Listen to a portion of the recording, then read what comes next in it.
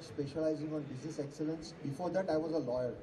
I left my legal practice to join Dr. Goldratt to do business excellence at Dr. Reddy's. We found some friends and formed a company, and we started on the management consulting journey. It was more of an entrepreneurship, except me, everybody else was a working partner. So we formed a company. Now the biggest challenge in creating a consulting company is what are the skills people bring in. Is it friendship? Friendship doesn't work in management consulting. Maybe in business it works. But we identified that who has what are management consulting expertise in different segments. Like I took over from marketing. The others took over at selling and excellence in operations. But what we found is, we found out somebody, and later on we found that he was actually planted by a competitor. A partner was planted by a competitor, and we had tough time. We broke up. We went bankrupt almost at some point of time, because the competitor was playing as a partner with us. So when you are selecting a partner, please do background check. This is really happened. This has really happened. That partner was planted because we were seen as a threat to this company. And after breakup, we again joined each other, formed a great company, found the right people. We are hiring now MBAs. I teach at various B schools. I am finding right people from MBA schools with right checkup. So now we are succeeding. We are having clients like Tata's, Godrej, Cipla, Dr. Reddy's, and all those things. But when you are looking at partners, please be very, very careful about background check. They may be friends, but the friends may be friends of your competitor. Who knows? So we won a very good success. Then we were thrown out. We broke up. Again we brought together. The two of us brought together, and now we are running a very successful company. We got very good success. But that initial 2 years were very tough challenge because a competitor was a partner. Espionage. All right, my name is Akhil. My question is actually to Rahul. It's a question, it's not a comment or anything like that. I completely agree with your point that companies usually succeed if they have co-founders with diverse, competencies or something like that. What the problem that I face sometimes for myself is there are some things that you know, there are some things that you don't know, and then there are some things that you don't know that you don't know, right? And when somebody tells you something that you don't know, then you think that guy's smart because you don't know it, you don't know about it. So let's say I meet somebody who seems to be of a background of competency that I'm looking for. Let's say an IT background, a hacker, or somebody who's really good, which I'm not good at. Now he comes to my office and he tells me I've worked here, I've done this, XYZ, I want to be an entrepreneur, I want to be a CTO, and I can. Sure. Great answer to it. Okay. And he shows me things that look really cool. I'm like, yeah, man, this is the guy. Like, he showed me so many things that I don't know, and this is the guy. And, maybe he's not the guy. So how do I know? I mean, it might be a very point-blank question. There's no checklist, but I'm just trying to understand. So we see a lot of companies that tell us about stuff that they're doing, which I don't know, right? So, I run into that situation as well. There's a lot of I don't knows going on. But I think so I think when you're picking a co-founder, right, I think somebody talked about, the notion of motivation, right? And their risk-taking appetite and their life stage. So one of the things you want to figure out is, always aligned from how much skin in the game is he willing to put in, right? And when I was looking to do a startup, I came back to India in 2005. I was running around trying to get a team together. I was the only monkey without a day job, right? Every one of my other co-founders had a day job. So to me, that was a clear signal that this was not going to work out, right? So I think what you want to do is try and test, what is their risk appetite? How hungry are they? If you did ask them to quit their day job, would they come on board? I think also looking for those signs beyond the knowledge. At some point you'll need to go find an expert to help you pick a guy, but just pick the motivation. Can I just speak for another second? No, let's just do questions and come Just back. 1 second. Okay. Can I speak? Yeah.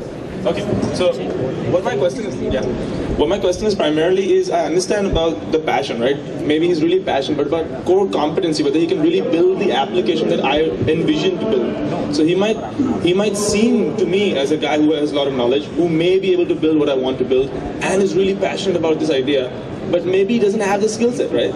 So I'm just, Because he doesn't know that, I think that's part of being an entrepreneur, right? Yeah. You will never have all the information. So I think you have to take that leap of faith, and if it goes wrong, fix it, right? So nothing's permanent. So, move forward, otherwise you'll be stuck.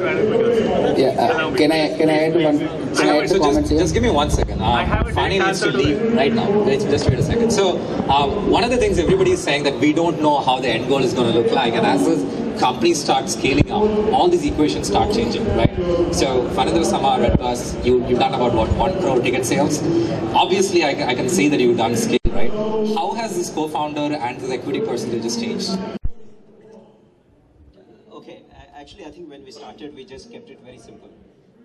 No questions asked. We had 3 founders, and 3 of us, 1/3, 1/3, 1/3, and we just got started.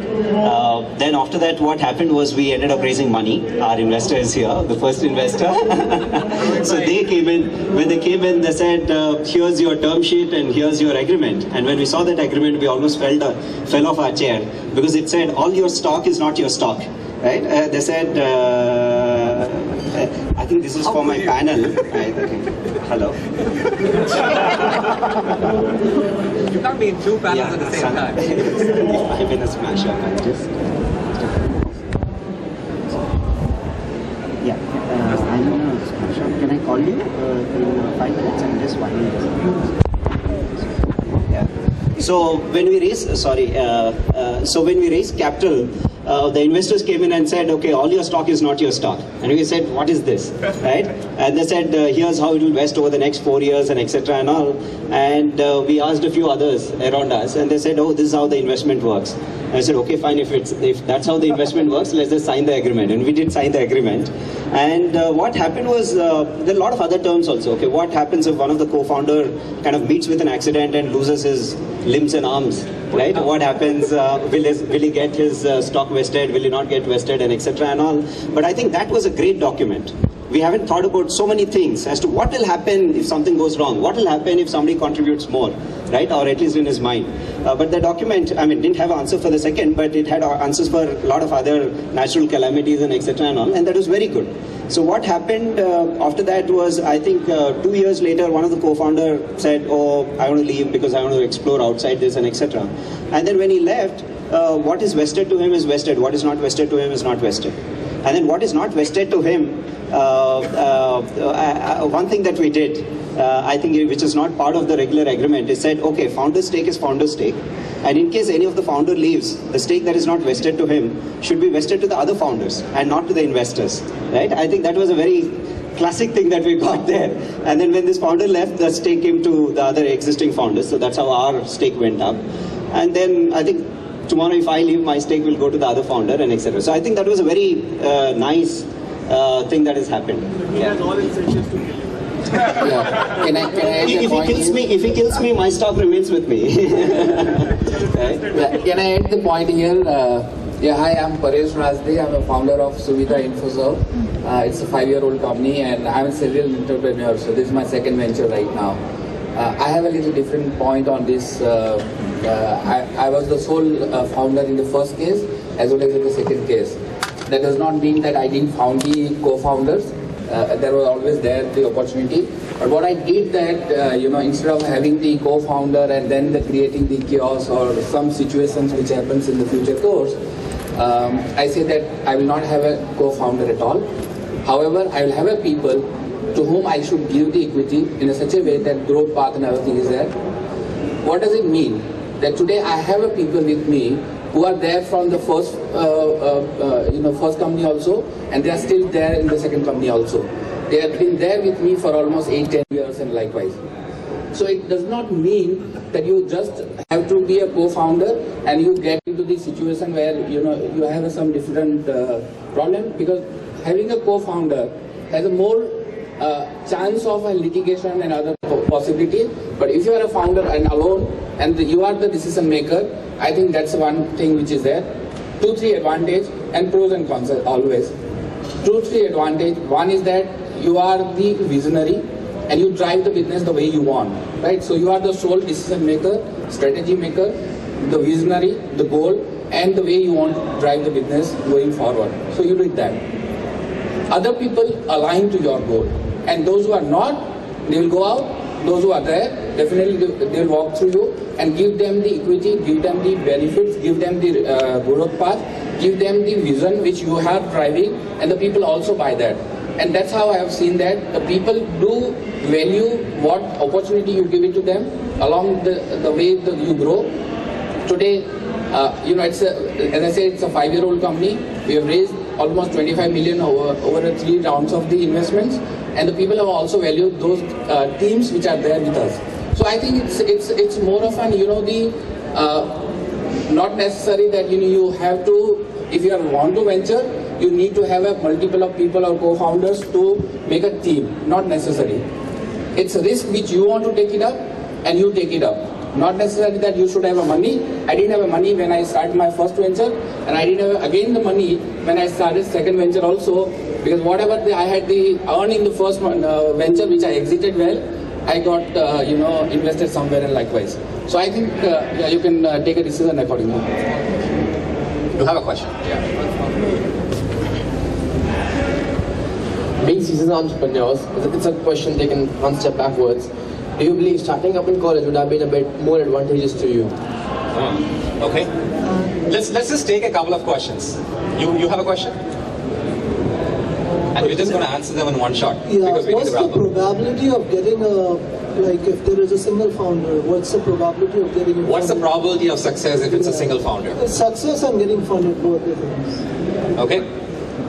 Any other questions? We'll take one more question. Anywhere from here? We have one question over there. All right. Hi, I'm Piyush.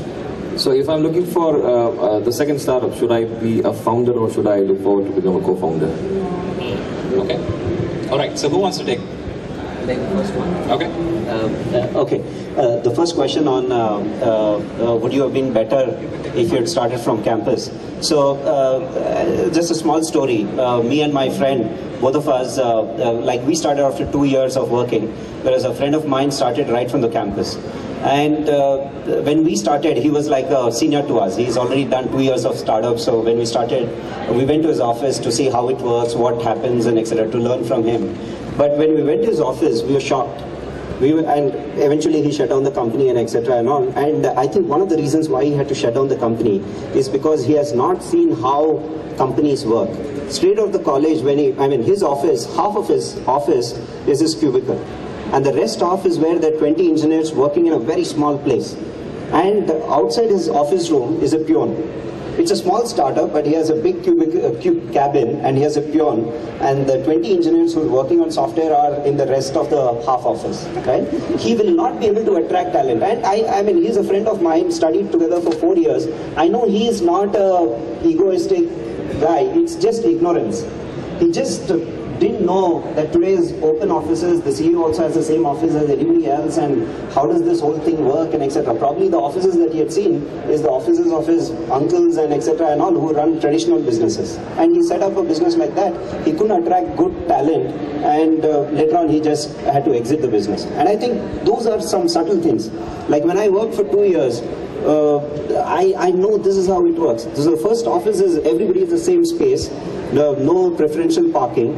If anything, we were much lower than all the other employees, right? And then and you start capturing things, subtle things like, okay, what does the HR team do? How does it work? When we say open office, why is it that the payroll team has a closed office, right? Those are some things, and you take very confident decisions on those. Payroll has to have isolated this thing, HR has to have like this. How does the appraisal work? What happens when you don't get a hike? How does the rumors work? Why does a person get demotivated? You see all these things which you have never been exposed to in those 1-2 years of experience. My strong advice has always been get trained for free. Work for 2 years before you start up your own company, right? Yeah. So would you suggest that if somebody wants to start up, it's a good start to go work for another startup, slightly along the maturity curve, so that you're not still learning all the mistakes, but kind of the best practices and things like that before you come along? Yeah, I would say that a large company is probably better because startup again has a lot of misses. You don't know whether that's a usual practice. Like if you had worked for my friend, you would start believing that that's how the startup should be, right? So I would say that go for a large established company. You'll know how things work there. Yeah. So somebody once I met who basically said that if you look at the life of an entrepreneur, the first company should never get funded. I think you're supposed to learn that revenue minus cost is equal to profit. The second company, you're supposed to build something to an exit. It doesn't have to be a brilliant exit. It just has to have money so that you go build your second one. And the third company is where you should actually get funded because you would know how to build a non-linear company, right? I know that Vivek has some thoughts on this. I know that he basically believes that there are a lot of 30-plus entrepreneurs who are actually building businesses and much more sustainable businesses and also VC-based business. Do you want to comment on it? These are battles I've been fighting in Silicon Valley, most notably with Peter Thiel, who's giving kids $100,000 to drop out of school. The assumption is that just because some young white kids at Y Combinator were able to build some companies to flip, everyone can do it. Those people at Y Combinator have an unfair advantage because this whole system is biased. Silicon Valley, mafia rules. Mafia is the established system over there. And they can give some kids an unfair advantage, so they succeed, and everyone thinks that that's the way to go. The right way is exactly the way it was described. Get some real-world experience, finish your education, finish your degree. I know you don't have to get an MBA. An MBA is mostly useless when it comes to entrepreneurship. But at least finish your bachelor's degree and then learn on someone else's nickel or someone else's pasa. I mean, let them fail, watch what they do right, watch what they do wrong, and then do it yourself. That's what I always recommend to my students. So, Rahul, the last question to you. If it was a single founder, would you fund them? So I'm also going to address the previous one, if you don't mind. We agree the average age of our typical CEO is probably in his early to mid-30s, right? So I'm going to be very unpopular here with the younger crowd. But the fact is, we don't have the luxury for you to make mistakes on our time, right? So I'd love it if you made those mistakes before we write you a check. It's not to say you're not going to make more mistakes. We make mistakes all the time. But at least the basic stuff, in terms of actually figuring out, if I give you $2 million, do you know what to do with it, right? And oftentimes, I don't want to have you figure it out after giving you the money. So, we do favor slightly more, and in India, actually, execution takes a big premium. I think in the US, when you can flip a company for 20 million, you're happy just to back a product. In India, if you're going to build an organization, then you need a guy who's actually run a P&L, hired people, motivated people, can keep an organization growing, right? On the odds of kind of raising money as a single guy or as a team, I was just thinking about our portfolio. About 60% of our companies, we backed one guy, right? It was all about the guy. Another 30% was probably 2 people, and the exception is 3. Anything more than 3, I'm very worried about. So I would say the one company startup tends to get funded, but it's also the hardest, right? Because when I look at the trade-offs these guys make as a single founder, it's immense. So, obviously there's no, once you have that bug, can't get rid of it, but be ready for those trade-offs. I've seen guys, their health goes to shit, their marriages sometimes get rocky, they don't have time for their kids. That's the trade-off in India, right? So I think as long as you guys recognize that, just go for it. All right, so... I was at NASSCOM in November of last year. Vinod Khosla spoke before me. He was talking about how entrepreneurs basically die in terms of creativity when they're 35. I ripped him apart in the Washington Post, basically. It's complete nonsense. Even Vinod's companies, his most successful entrepreneurs are middle-aged. I researched this systematically. In the USA, we interviewed hundreds of entrepreneurs. The average age of a successful entrepreneur is 39. They have extensive experience before they start companies. These kids out of Stanford, again, have an unfair advantage, but the average age is about what it is in this room. The average age in this room is about 39, 40. So you folks are the average entrepreneurs. So Vivek, is it possible that the Indian companies are killing people earlier? It could be, but you don't need that type of stupidity that comes with youth. You need the balance that comes with experience. I have a question. I wanted to ask... we're not taking any more questions. No. We have to move to the next session. VC is going to kill me. So, I hope you guys all enjoyed this session. Was it useful? Yes. All right. Thank you very much, guys. Let's move to the next topic. David, how do you start? We have Kunal here. Kunal Shah from FreeCharge. Are you guys the biggest free charge thing in India right now? Biggest is a relative word.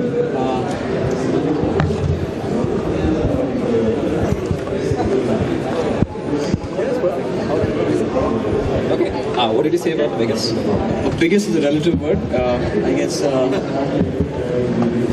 the operators who operate and actually own the businesses are the largest. How old are you? I'm 33. How old is the company? 2 years old. Yeah. And so can you just walk us through the guidelines? I mean, like, when did you start? When did you get funded? I see that you guys have raised a ton of money. Sure. So I obviously was not the guy who jumped straight out of my college and started doing a startup. Although I did join a startup when I started in 2000.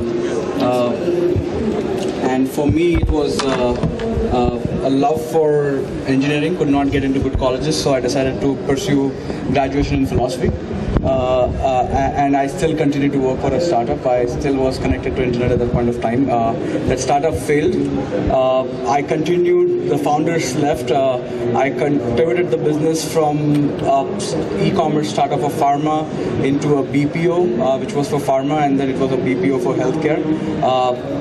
Came out of that and started this company, Axelist, in somewhere in 2009 sometime, and started with a company called as Paisaback. Paisaback was a mail-in rebate concept in India, and then pivoted the business to FreeCharge. Okay. By the way, we see there is a space here.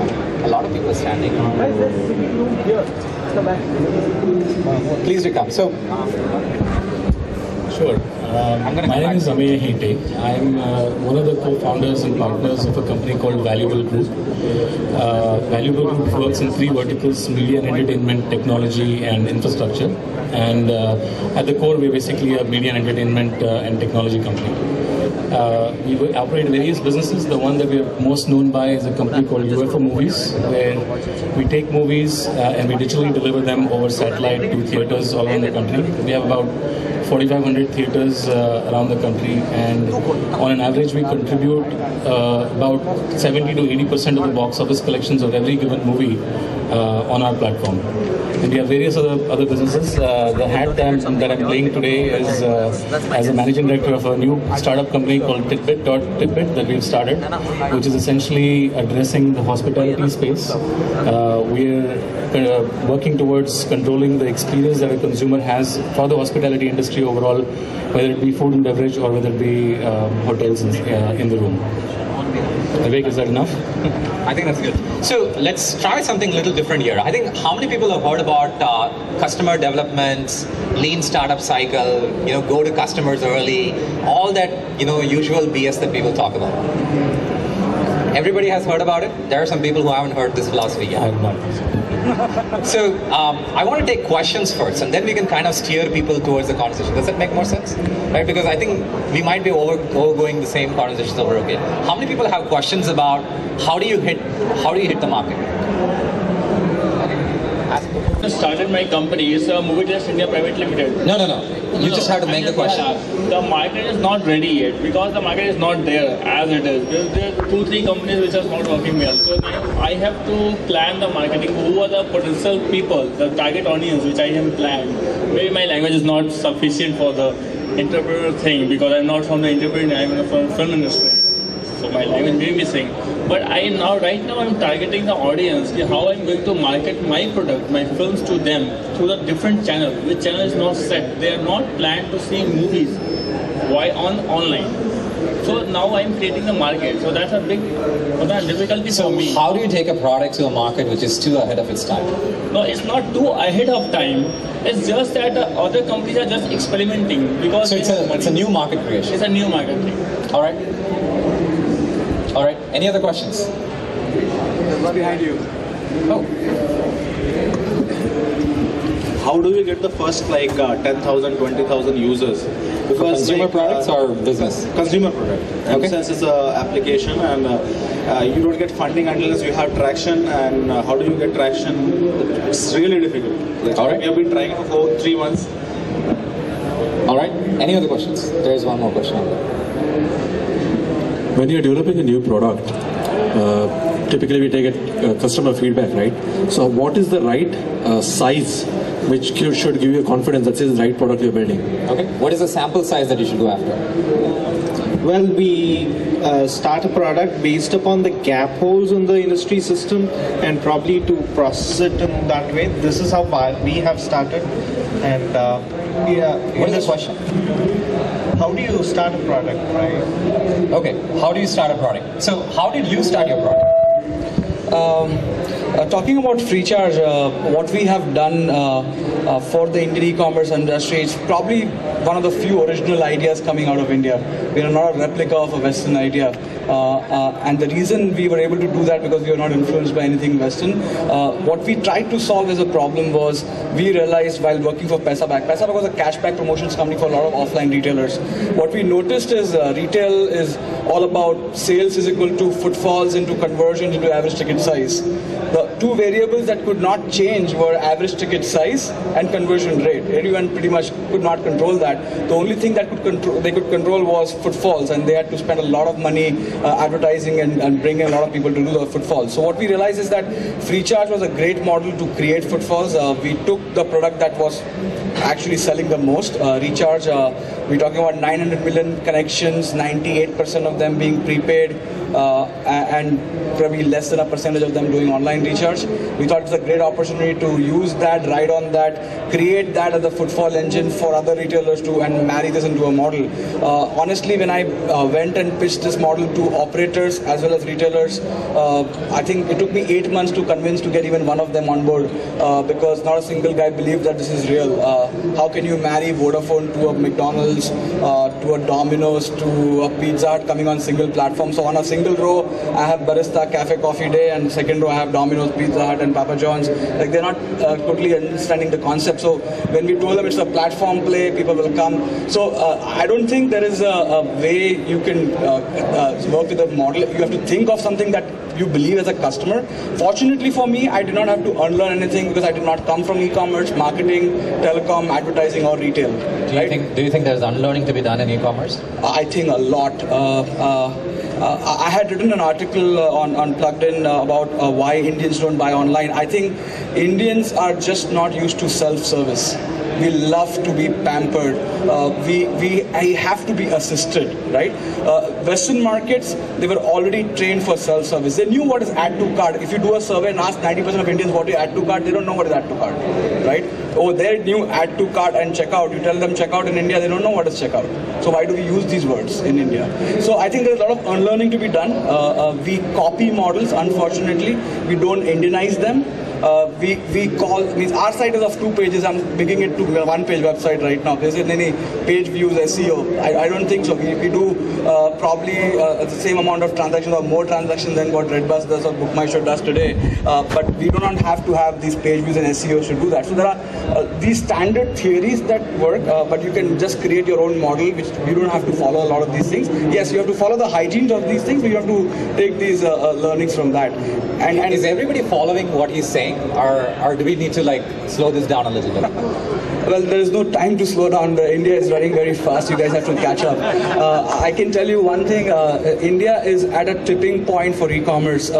Not the way it is done today, but a lot of business models are doing some very interesting things, and they're getting traction. They're not the guys who have got funded. They're not the guys. So I'm going to catch you at the board. Sure. So somebody basically asked, how do you get your... So whom did you try to convince first? And be honest with me. Yeah. Did you try to convince an investor, or did you try to convince a customer? We never ever went to an investor. Why not? What is wrong with you? 8-9 months into our journey, we were approached by 10 to 12 investors. Okay. We finally met one and probably just signed up with them because I had no concept. I remember a question being asked in the meeting, what is your CAC? And CAC is it's called customer acquisition cost for guys who don't know. Honestly, I did not know what was customer acquisition cost because I had not spent a single rupee on marketing till date, and I was already doing like 6,000 transactions a day at that time. I had not spent any monies on marketing. So how do you get your first 10,000 customers? Yeah, so I have I did not follow all the rules to get my customers, so I'll talk about what we did to get our first 1,000 customers. Anything which is verging on illegal is more accepted. Yeah, so this room is chamber, so it's all open over here. What we did is our first 500 customers actually came through doing some lot of smart social media. We had 2 or 3 fake profiles of women who were not real. and they had managed to get 5,000 friends over a period of 1 month just by being there. And one fine day they announced that, hey guys, look at freecharge.in, looks like pretty interesting site. Has anyone tried it? And that time we had 5 operators and 2 coupons on our site. We did not get the major operators to agree to be part of our journey. So when we launched it, we got 200 comments. This was Neha Singh's profile, and 198 comments were, oh, this is total scam, they're going to loot your money, don't try this, there's nothing like free, don't even try all these things. And there were 2 positive comments. That was me and my colleague in the office. But we realized, we were very depressed at that point of time. We realized that, oh God, we've created something, no one's going to ever use it. It's a scam. How can recharge be free? How can you get equal value coupons and all of that? But what happened for us is, it was a good problem to solve, right? So when we get a lot of people, so we went actually to some campuses and IITs and all that, and we actually told them to transact and give their feedback on social media about trying the site. So for us, the first few transactions came through friends and families. Then what happened is, one day a Rediff journalist actually transacted on the site, got the coupons, and he wrote to us through his Gmail ID that why don't you talk about your journey and give us some details about your thing and share some pictures of your team. And we were like, kya farak padta hai? Was there a picture of Neha Singh? No, so Neha Singh was never mentioned except this room. We don't talk about Neha Singh. So we got this article, and then as soon as that article came, it came to the homepage of Rediff, and we never looked back from there. That's when we started hitting 1,000 transactions per day, and it kind of. So there's your question. Answer. In a way, I think there are no right ways to do it. What I would really advise is, don't spend marketing dollars to acquire 10,000 customers. You are not getting your business model right if you're doing that. Good point. All right, so you're in the B2B business. I think Neha Singh is sending him a lawsuit right now. Yes, I think my question is more so towards, is everybody trying to do an e-commerce based business predominantly, or are we talking about specific real products and services out in the field? Because I think there's no standard answer, is the first thing I would like to say. How many people here are trying to build an e-commerce company? Please don't raise hand, please don't raise hand, please don't raise hand. Excellent. So 3. Actually, I'm just kidding. How many, is there any other people who are basically building e-commerce companies? You build, oh, okay. There are 4 or 5 of them here. Everybody's behind me. Why? Okay. So but there are people who are building. So I guess this. What I really would like to understand is who are the rest of the people who are sitting here. Because there's nobody building products and there's nobody building e-commerce companies. I think most of the people are just listening. So my question to answer the question about really customer acquisition, I think you. So let's start with something else. He basically said, how do you find a problem to solve? How did you come up with your problem to solve? Oh boy.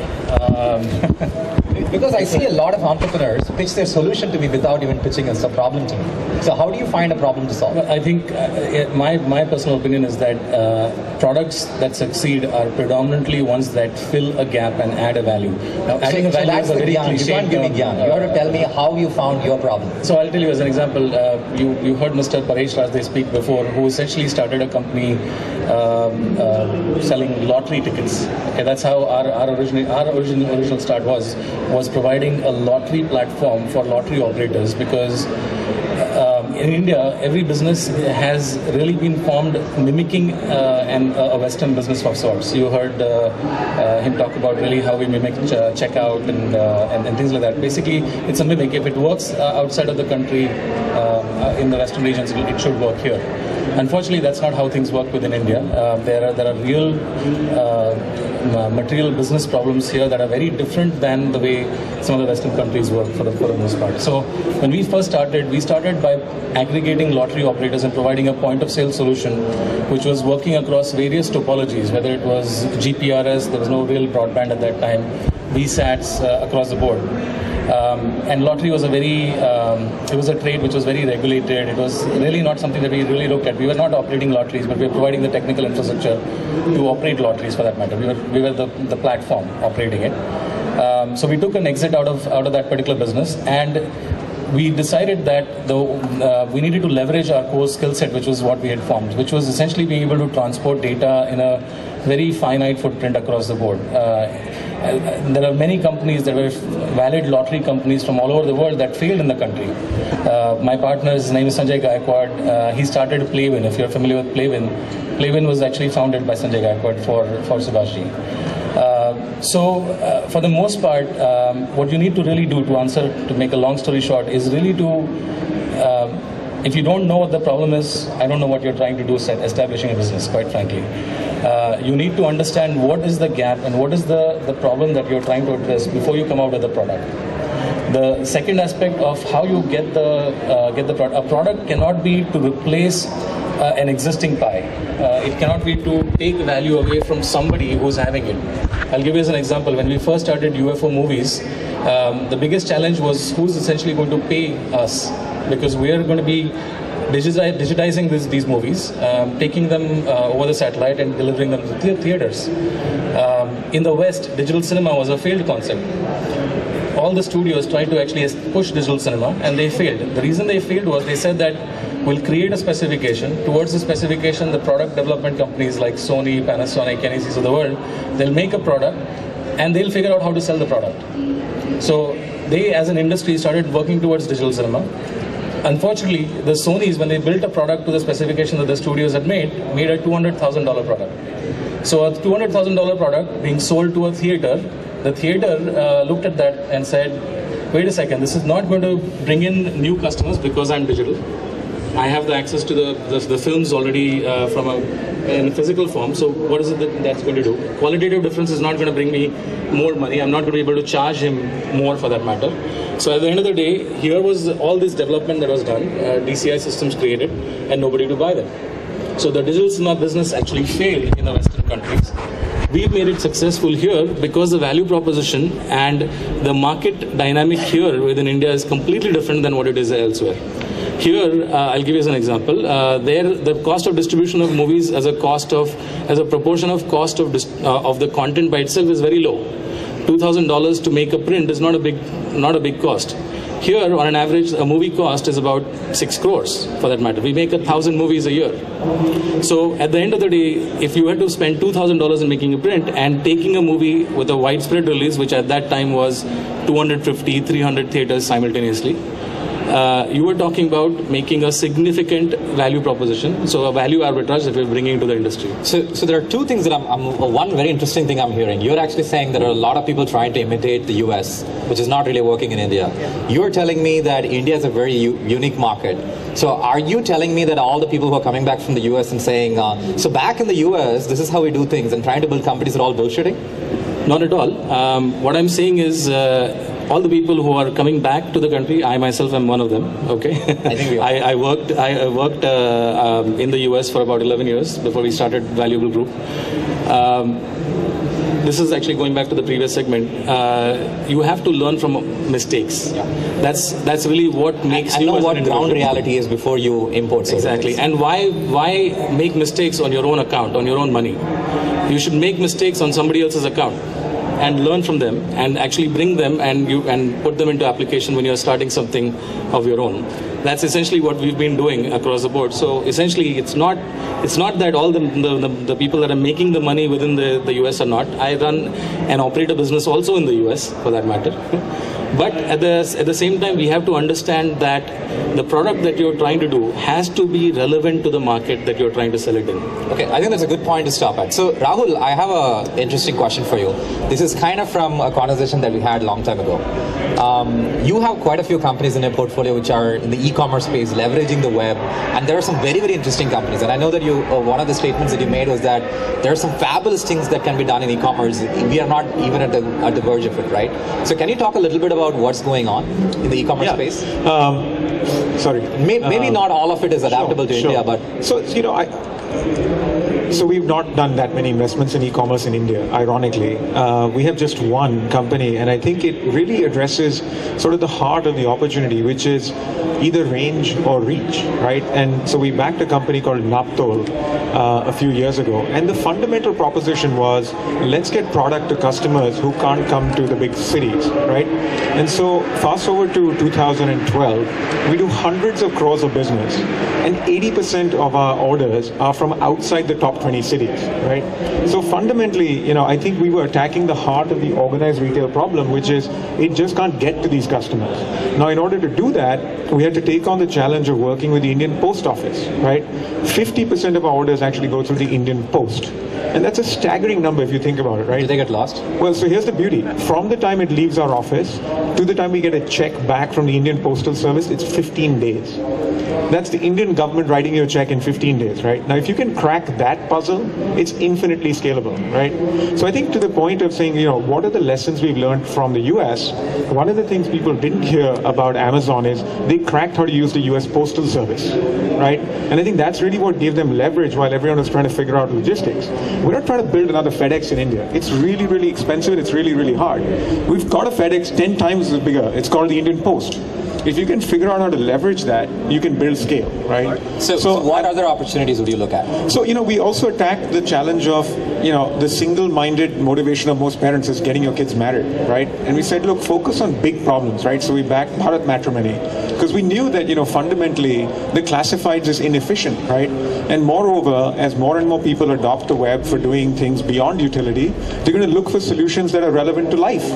So, we backed Bharat Matrimony and God bless them. They've done fantastically well, and hopefully they'll be at some time a public company. So what's I think happening in the US that you don't see happening in India? So I think the US has evolved to a whole notion of shopping as an experience, right? I think the trend that we're seeing there is not about product availability, right? That's hygiene. I think where we see things happening now is all about, can you marry shopping and an experience? Can you marry curation and social, right? So we backed a company about 6 months ago, and what they do is bizarre. They work with largely with women who have luxury merchandise and don't know what to do with it. So this woman actually is the founder of Pets.com. You remember that company? So she started this business, said there's billions of dollars of merchandise that was sold in the last 5 years that's sitting in people's closets. If I can become the eBay of luxury merchandise, I'm going to win. And so we put this thing together 6 months ago. We've gotten up to doing, tens of millions of dollars of revenue already.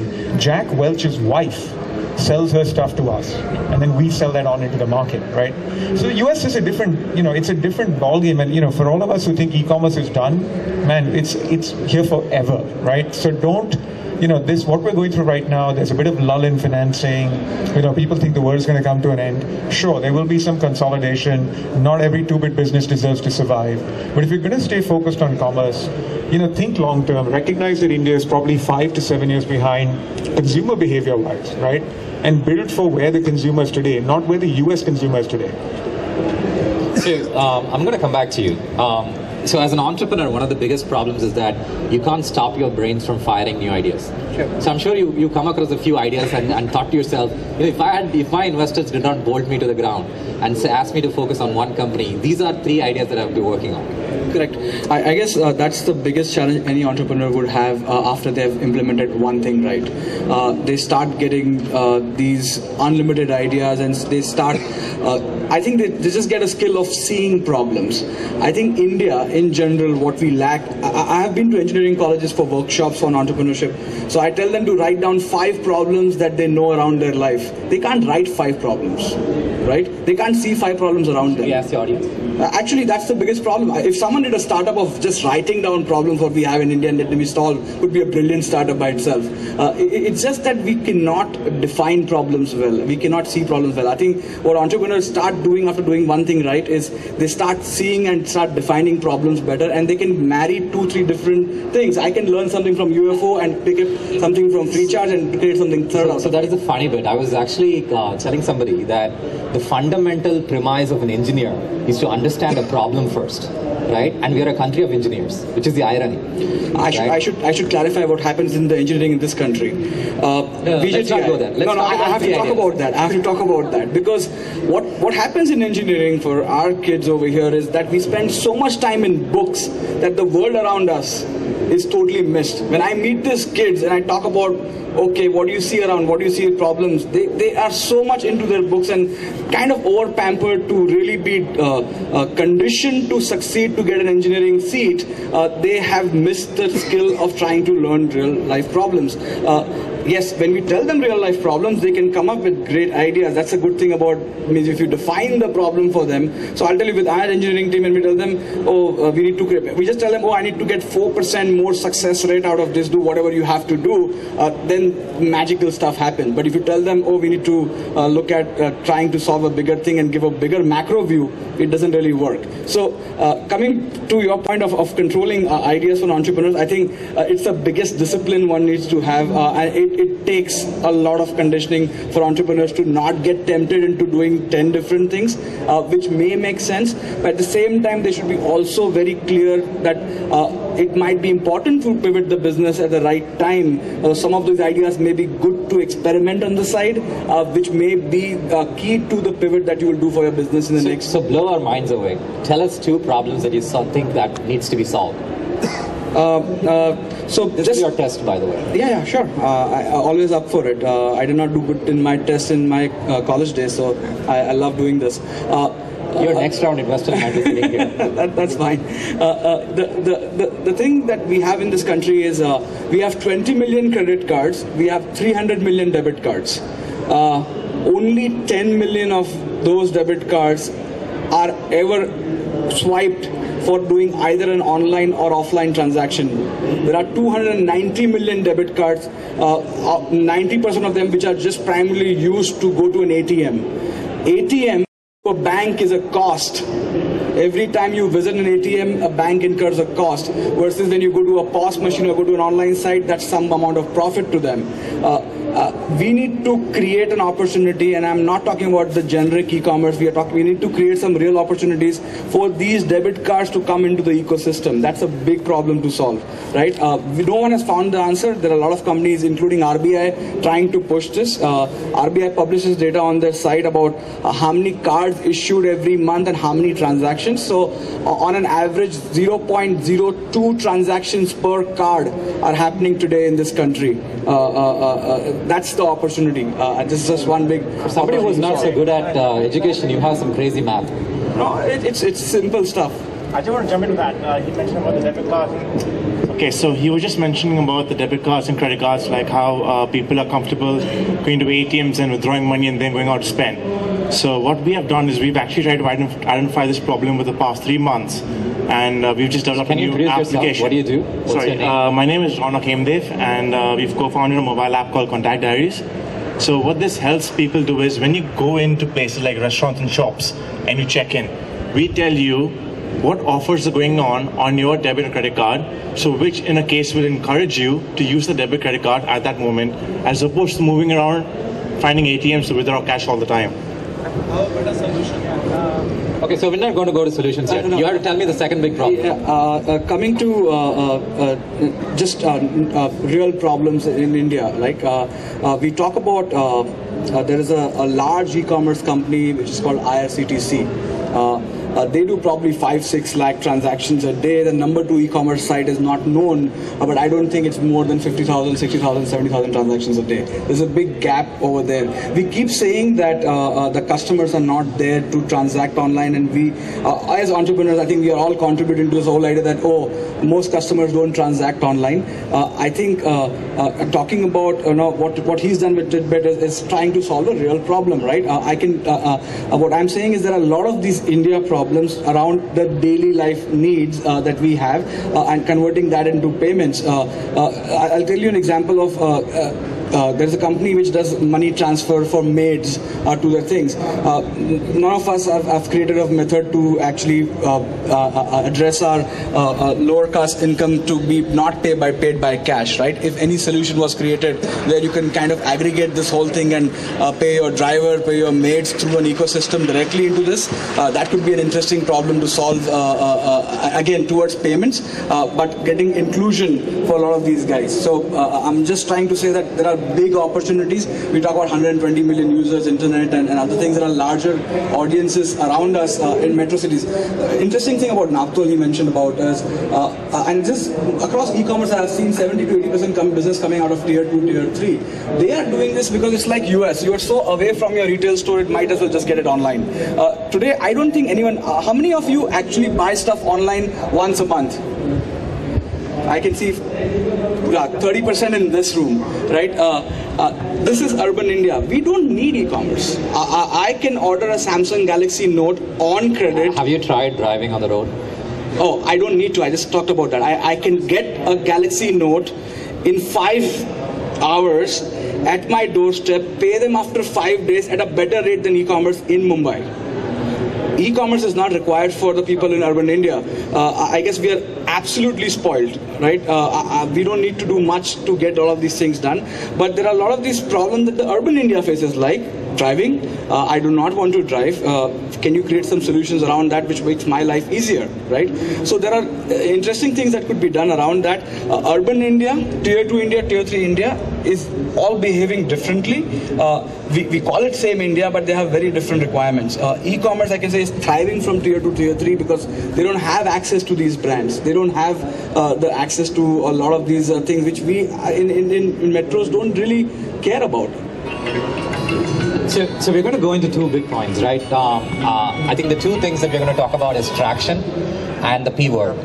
You also talked about something called K-quotient, which I have no clue about. We're going to come to that later. So traction, when you look at a consumer company, B2C company, by the way, first of all, you need to answer if you think what he's talking about problems are real problems. So we actually backed a company that solves that problem, we think. And I'm going to plug it for 2 minutes. It's called Loyalty Rewards. We have 180 million debit cards on that platform. And month on month, we're actually having a significant impact on spends. We've so far accumulated about 100 crores of redemption cash for these users because we're encouraging them to take out their card and use it at point of sale. So we think it's a huge problem. We love the problem. We're trying to solve it at Loyalty Rewards. So we're backing an opportunity there. So excellent. So we're going to take a small break and basically throw it to the audience, right? In terms of identifying a problem, what is your question? Do anybody have questions in terms of identifying problems? No? It's not about the identification of the problem, but the way we go to solve the problem is the main thing which I heard about the common thing about virtual cash. And if virtual cash is made into reality, e-commerce is going to boom like anything, and the number of services which are connected will be much more. So the scalability gap is going to be huge. The regulations in money would be the big problem, and connected services. We'll come to that later. So I think he's talking about the execution risk. We'll come to that later on. Does anybody have any problems? How do you find a problem? It's actually a question to Rahul. So, being an investor, you might have come across some companies. The biggest problem for cards is basically giving out the whole bank account information. Unlike a cash note, 1,000 rupee note, even if I lose it, I lose just the 1,000 rupees. But if I lose the credit card information, I lose all the amount in the credit card. So is there a company actually working to create such a system where you have, suppose if you lose information on a credit card, you will actually lose that much amount only, like 1,000 rupees or 2,000 rupees, nothing more than that. So is there any company in your know-how doing something like this? He's talking about an insurance. Yeah, well, partly insurance, partly, what the government is trying to do is move to two-factor. So even going forward on a credit card, you'll be required to enter a PIN. That's already happened right now. So you see a lot of these new cards being issued with a chip in them. So what's going to happen in the next few years is every point-of-sale terminal will actually be upgraded to a chip and PIN. So when you make a credit card transaction, that second-factor authentication, which is a PIN, which a guy who steals your card may not know, that's meant to curb that fraud.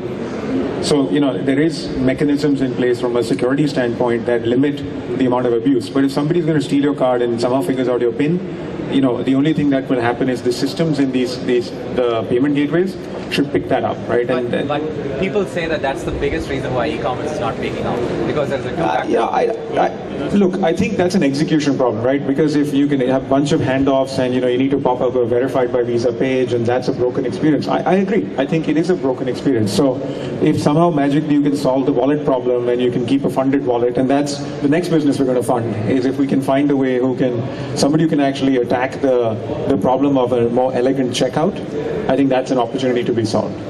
Rahul, I would just pitch in a moment.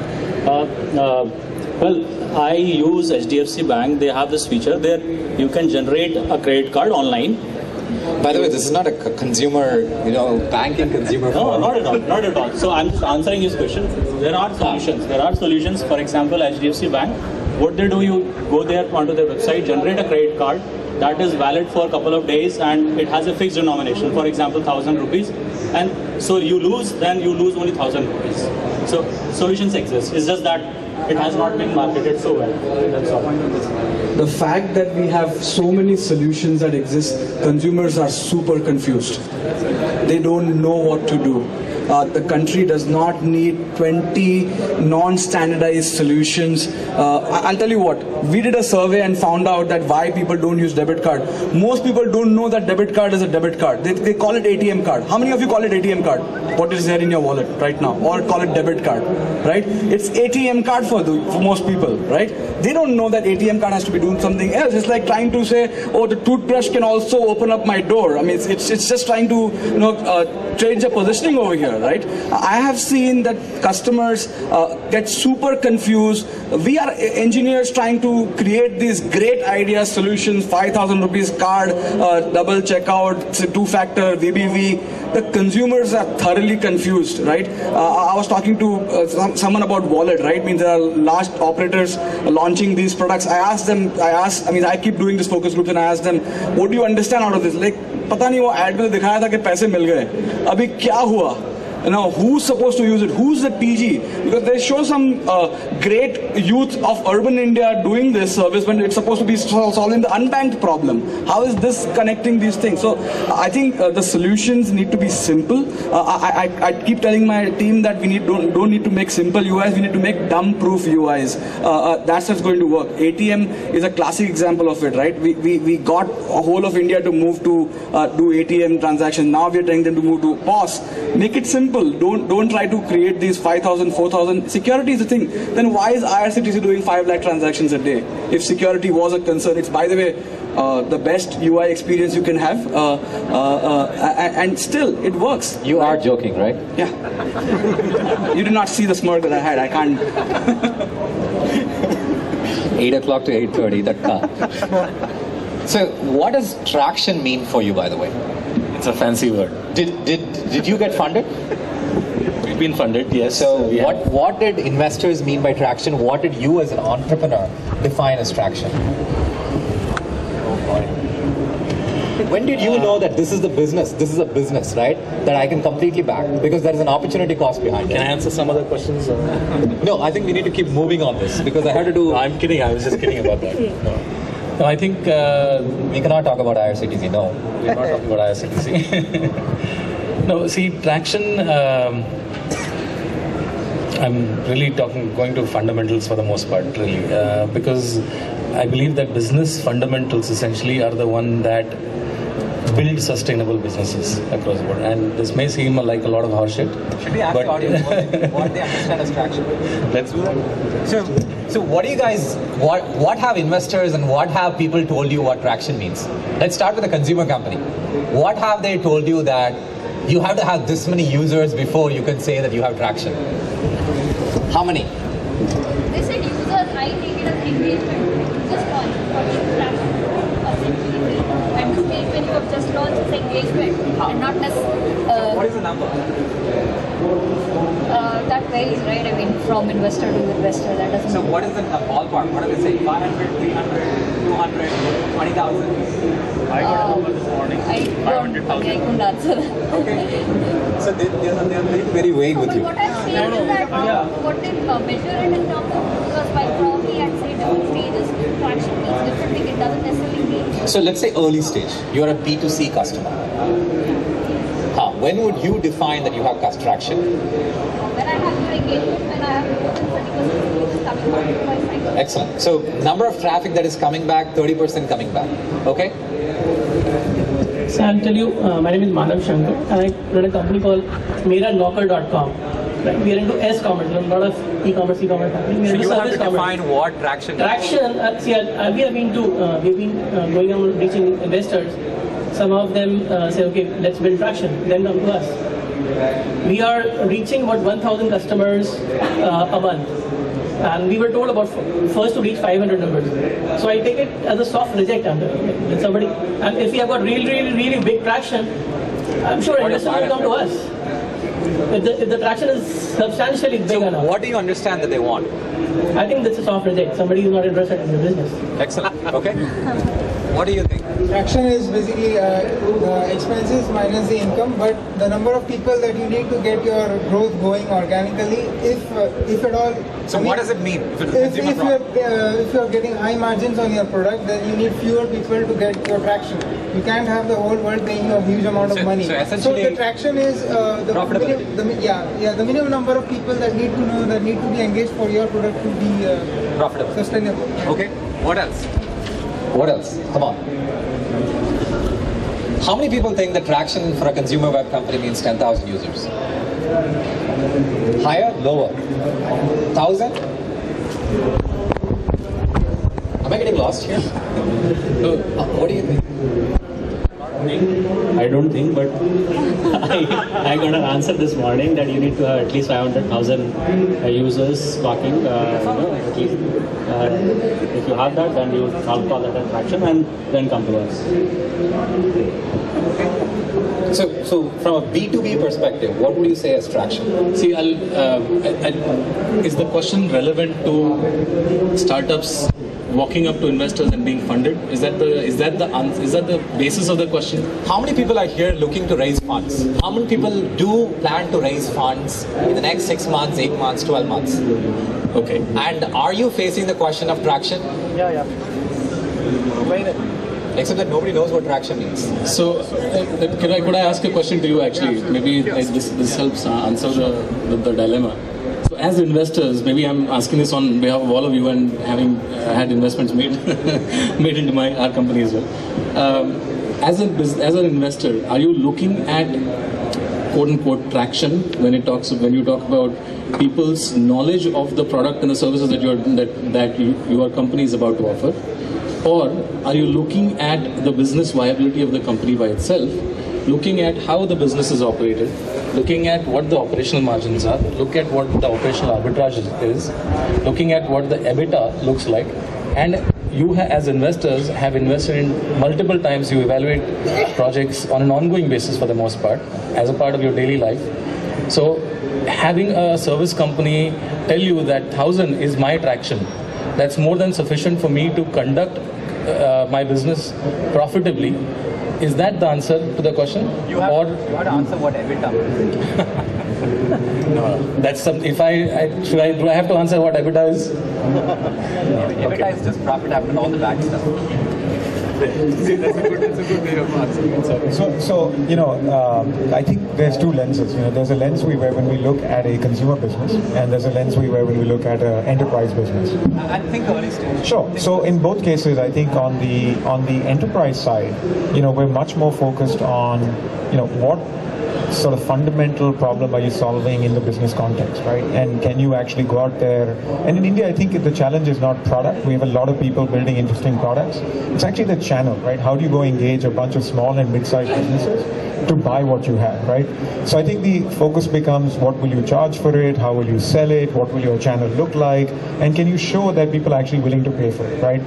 On the consumer side, the focus has not been as much about necessarily unit economics on day one. It's fundamentally, can you drive adoption, and I think to the point you made earlier, without spending money on it, right? So in that context, when you think about Facebook, it went from 0 to 60 million people in 18 months, right? To me, that's traction, right?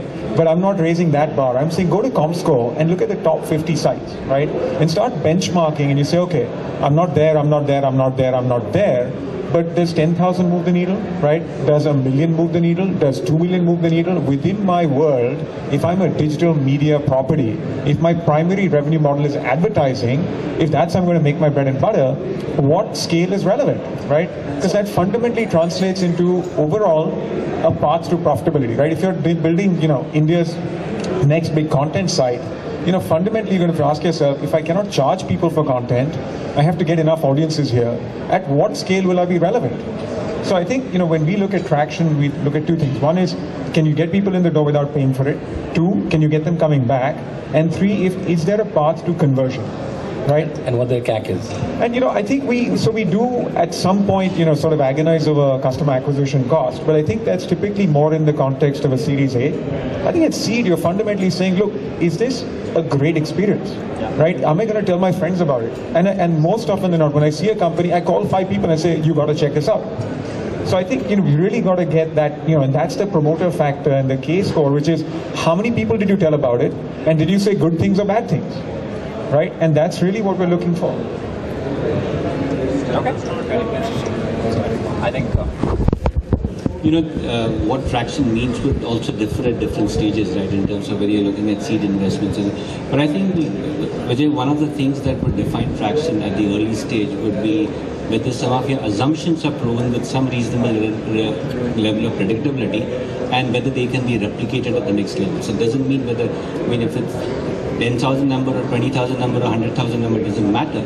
If your assumptions are proven, I think that will give people the confidence that this is something that they can back up. So what he's saying is that there's no numbers, but there's somewhere around in the sense. So we'll get him to spit some number. Just don't worry.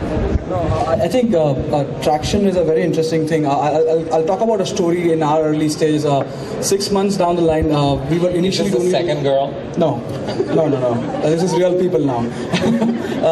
What happened is 6 months down the line, we realized that we were only doing couponing for all the offline retailers. We realized that, hey, e-commerce guys could be being good couponing partners for us because 50 to 60% of our customers were guys who were transacting for the first time in their entire life on free charge. So we thought it's a great way to help e-commerce companies. So I showed up at one of the OTAs, not the number 1 OTA, but one of the 2 or 3 number OTA. And I was talking to the marketing person over there, huge office, we were 6 of us, and I'm just totally mesmerized about their knowledge about marketing and couponing and so on and so forth. So I asked him out of curiosity, sir, how many transactions do you do per day, right? And he said, Kunal, we are the number 2 or number 3, and we do 4,000 transactions a day. My heart sank. So he immediately asked me, how many transactions do you do per day? And I was in this dilemma if I should say or not. I said, I'm doing 8,000 transactions a day, and his heart sank, right? And we are good friends after that. The point is that traction is a very relative word, and we need to create our own benchmarks. I think what I would say is relative growth to the previous month and the previous quarter is the function of traction, not the market size, because we can keep talking about how big the market is and all that. If we can see that if the market is moving at 5% and I'm moving at 30% or 40%, I think we are doing right. That's a really good answer. Does that answer most people's question? Does that give you some number? Not yet. Okay. We'll try to get that. So when did you know that you had traction? When you basically told him that you had 8,000 and his heart Actually, that was the meeting when I realized that we are doing something, because I thought IRCTC is the benchmark. right? And I did not know that the number 2, number 3 e-commerce sites are not even close to IRCTC, right? That was good thing that I was not coming from the e-commerce industry, because I would have given the same excuses. Oh, people are not using credit card, debit card, they are scared of fraud and all that, and I would have made myself believe that. Right? I was thinking, oh, they are publishing these open statistics every month that 4 lakh people transact on the site every day.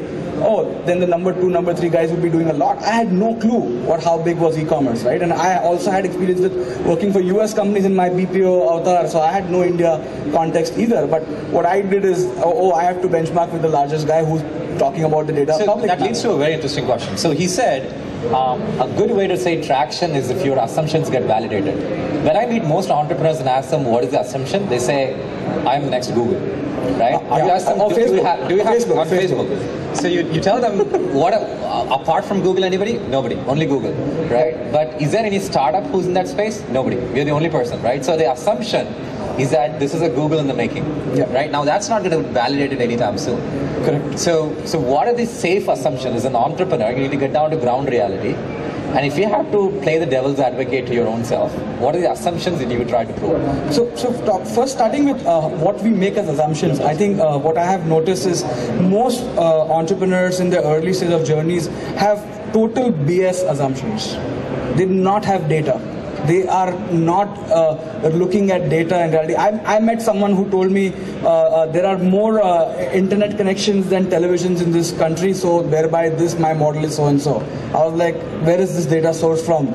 Oh, Mahesh Murthy was talking about this in some conference. He's coming here. Yeah, but I respect him a lot. He was not saying this. He made the assumption out of this that it's growing as the biggest screen of this country. That does not mean it's overtaken TV already. The point is that we make these assumptions in an incorrect fashion. Very few people actually take the effort of going down and finding the market data, and we start with some basic premise. Internet has become source of truth of some article somewhere. I don't think that's the right way of doing that. Second, about validating assumptions. I think first of all, if you have set a goal to do something and be something, right, you need to define your own goals. If you are mattering in the ecosystem is a secondary problem to have. First, you need to have traction without spending money and being somewhere that people notice you, right? I think the right way to raise money is when an investor calls you. They have amazing tools to find you, right? They have amazing tools to track your Alexa, knowing what kind of they talk to payment gateways very well to find out kaun si company zyada transaction kar rahi hai. They'll find you. You don't need to go and pitch to them, right? You guys have great systems to find the right companies. You don't need to spend all the energies. If you do the thing right, I can tell you one thing, and that's the best negotiation platform, by the way, right? Because I remember talking to investors and I'm like, I don't need the money. What do I need the money for? It's like, no, you have to cover it and become the largest. I was like, no, this is fine. This is growing at 30% per month. This is all we can handle with 6 people. He's like, no, you have to think globally and all of that stuff. So these are the good things when you come to a negotiation table and you say, and you can make any number. I'll tell you what, we were offered a valuation. He said, no, I think it should be 2x of that. And said, yes. That's exactly what happened. The point is that if you have traction, and traction is something that will demonstrate in your numbers. Your spreadsheets will talk about that. Your month-on-month, quarter-on-quarter growth will show that the users are coming on board, right? And you don't need to benchmark with these validations that, okay, and as I said, Google, Facebook is a nice thing, but they all started with the concept of trying to solve problems. So traction is somebody else admitting that you actually have a business. Yes, absolutely. Is that a good way to put it? So Rahul, I'm going to ask you one question and they're going to ask us to wrap up very quickly. So a lot of people are here and TiE Summit has done a brilliant job marketing, saying that anybody can come here and basically collect a check from investors. How true is it of the fact? First of all, are you carrying a checkbook? And what has been your experience writing checks? If you meet an awesome idea over here, will you write a check? So I got to congratulate TiE on their consummate marketing skills. There are a bunch of people running around looking to write checks. We tend to be more in the bucket of an institutional investor. There's a lot of angel investors here as well. Unfortunately, it doesn't work like that, right? It is not necessarily about, wow, I like that idea, let me write a check. How many companies have you funded meeting in TiE Summit? Or any conference. In any conference, a small minority. Have you funded any? I'll have to check on that. So I think the fact of the matter is that, you know, in any investment decision, we significantly overweight who we're writing the check to, right? And there is no magic formula to getting to know that person without spending time. And so fundamentally, you know, it's like getting married, right? You're not going to get married to the first person you meet unless you went to engineering school, and, you know, but anyway, we won't go there. So I think, you know, it cuts both ways, right? Do not take money from the first guy who offers you a check. Do not. Because unless you've actually checked out the market, you don't know if you're getting a good deal, you don't know if you're actually being priced fairly, you don't know if you're getting the right terms. So what I really encourage people to do is, look, fundraising is a lifelong journey, right? After you raise a Series A, you'll be raising Series B, Series C, Series D. It never goes away. So as a founder of a business, part of your job is build the business, part of it is manage the cash. And that never goes away. So I think the answer to your question is, you know, we take time to build relationships with people we're going to write a check to. Because when we write a check, it's a 7 to 10 year commitment. And that's not something you take over a cup of coffee. That said, you know, we do value an introduction. So if Vijay sends me a company and says, look, I think very highly about this founder, can you spend an hour with him and tell me what you think? That's the kind of meeting that's likely to lead to the next discussion and the next discussion. So I would say, look, you know, there is different pools of money. If you're raising, you know, 20 lakhs, 50 lakhs, that's seed money.